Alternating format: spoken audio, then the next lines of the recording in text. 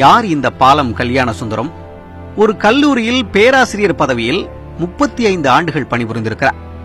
மாதம் 20,000 சம்பளம் பெற்ற போதிலும் அனைத்தையும் ஏழை மக்களின் நலனுக்காக செலவிட்டு தனது சொந்த செலவிற்காக ஒரு உணவகத்தில் சர்வராக வேலை பார்த்திருக்கிறார்.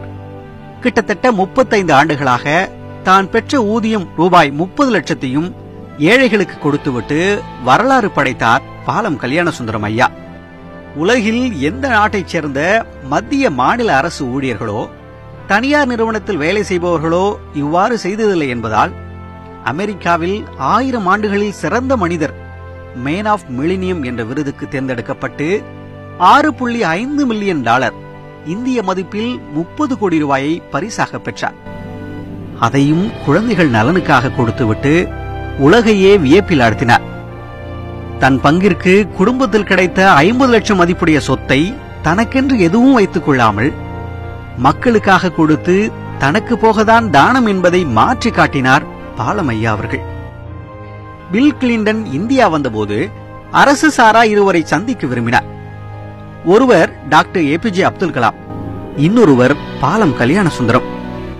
பாலம் கல்யாணசுந்தரம் ஐயா அவர்கள் தன் பெயருக்கு பின்னால் MA literature, MA history, MA GT, library science, DCT, TRT, DMTI, FNCW, DS என 36 எழுத்துக்கு சொந்தக்காரரான இவர் அனைத்திலும் பல்கலைக்கழக அளவில் முதலிடத்தை பெற்றார். ஏழைகளின் துயரினை நேரடியாக அறிந்து கொள்ள 7 ஆண்டுகள் நடைபாதைவாசியாகவே வாழ்ந்தார் பாலம் ஐயா அவர்கள்.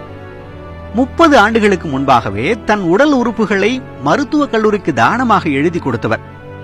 வாழ்நாள் முழுவதும் 1 சென்ட் நிலம், 1 ஓலை குடிசை என சல்லி காசு இல்லாமல் அனைத்தையும் நாட்டு மக்களுக்காக அர்ப்பணிக்க திருமண வாழ்வையும் தியாகம் செய்தார்.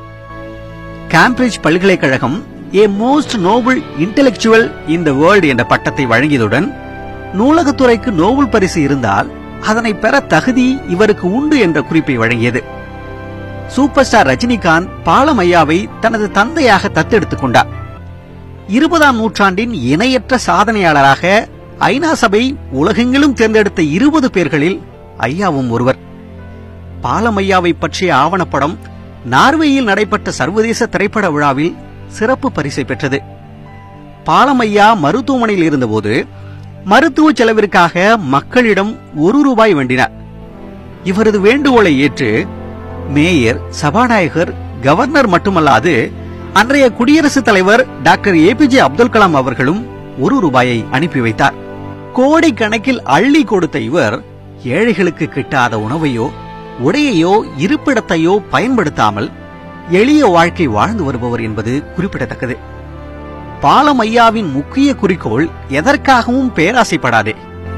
எது கிடைத்தாலும் 10ல் 1 தானம் செய். தினமும் ஒரு உயிருக்கு நல்லது செய்தால் வாழ்க்கையில் எப்போதும் மகிழ்ச்சி நிலவும் என்று வலியுறுத்தினார்.